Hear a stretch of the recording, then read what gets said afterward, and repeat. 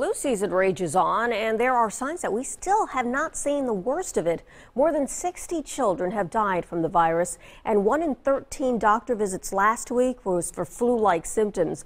But there's hope thanks to new drugs and technologies that the flu outbreak like this one could soon become a thing of the past. Hannah Doba explains.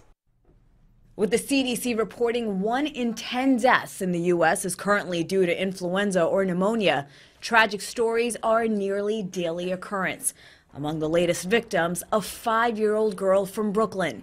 Neighbors describe in heartbreaking detail seeing her desperate mother. She was sitting on the floor with her, holding her daughter, creating her daughter. And she was just trying to tell her daughter, wake up, please don't leave me. This flu season, already one of the worst on record, may actually not have peaked yet.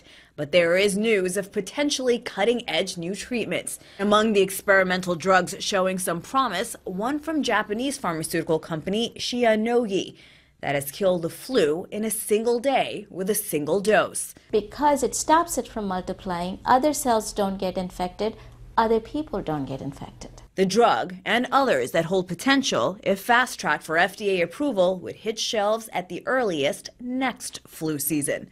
Hannah Doba, CBS News.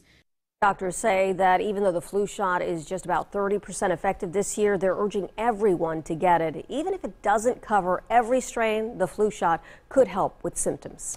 It is 6:20.